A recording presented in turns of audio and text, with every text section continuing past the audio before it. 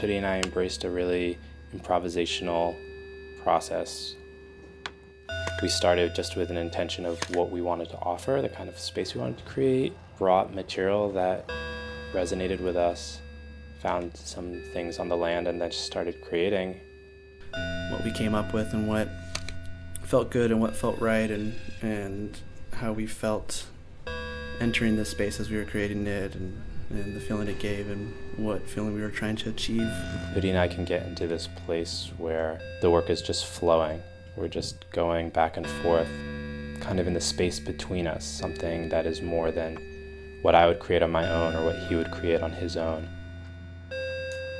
And really beautiful work comes out of that.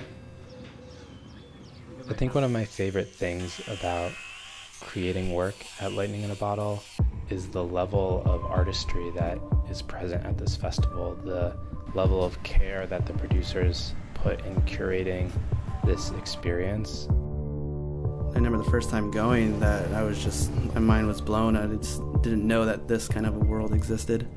And just knowing that this was always something that I've always wanted to be a part of.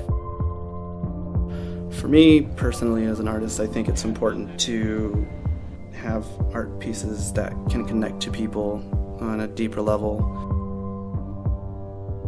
In creating Earth Chapel, we used a combination of materials that we found on site and those that we brought with us. We were definitely influenced and inspired by the lineage of creating sacred spaces, of creating temples and shrines and altars. There's a sense of using materials that our ancestors might have used to create the sacred spaces that they used. And it's kind of beautiful to give these pieces of sticks and branches another life.